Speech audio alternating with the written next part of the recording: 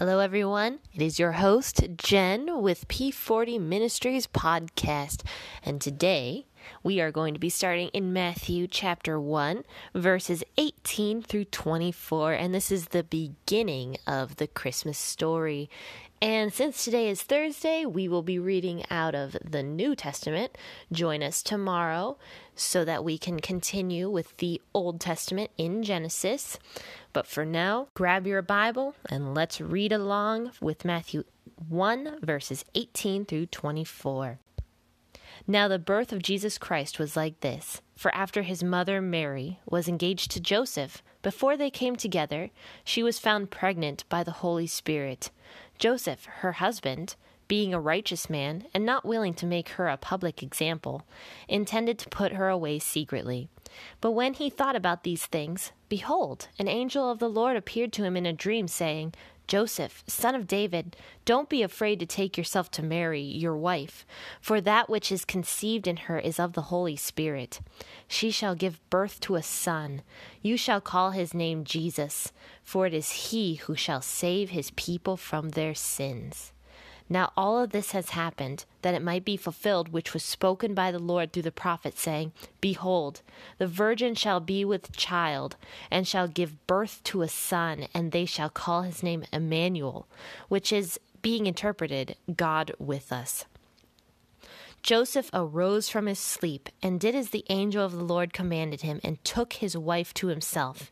And he didn't know her sexually until she had given birth to her firstborn son, and he named him Jesus. So if you took a listen to the podcast on Tuesday, you would have heard about the genealogy of Joseph, who was considered to be Jesus's earthly father. Now, we don't believe that Jesus's real father was Joseph. We believe that Jesus was born of the Holy Spirit, and God the Father is Jesus's true father, and Joseph is more like Jesus's adopted dad, in a sense. Looking at verse 18, we see that Mary, Jesus's mother, earthly mother, was engaged to Joseph, but they were just engaged. They were not married yet. And now Mary was pregnant with Jesus, but Joseph, realizing that she is now pregnant, obviously thinks that, my girlfriend, soon-to-be wife, is cheating on me. But since he was a righteous person, as it says right here, he didn't want to shame her publicly. So he was just thinking in his mind, like, oh, this kind of sucks. Like, I'm just going to do away with Mary silently. I'm not going to make a big scene about it. I'll just break things off with her, and that will be that. But then the angel appears to Joseph in a dream and says, chill out. This is of the Holy Spirit.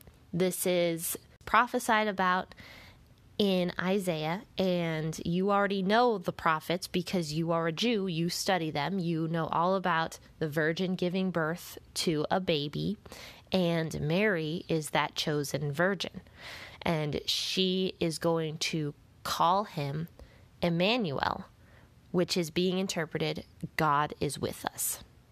So at this point, Joseph listens to the angel. He rises from his sleep. He's like, oh, wow, Mary is the chosen virgin to bring forth a child. So he takes her as his wife, but he doesn't know her as the Bible. It's the Bible's way of saying he did not have sex with her. And he didn't know her until she gave birth to Jesus.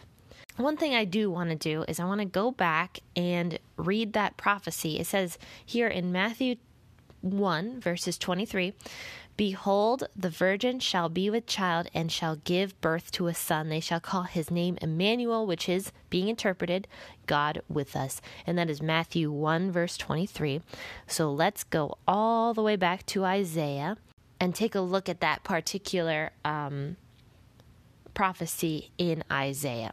So if you go all the way back to the Old Testament in Isaiah chapter 7, verse 13 and 14, what is happening here is King Ahaz, who happens to be also of the line of Joseph. He is one of the kings of Israel at this point and one of Joseph's ancestors. And God basically tells King Ahaz at this point, ask me for a sign. Like, ask me to do anything and I'll do it for you. I'm going to prove to you that I am God.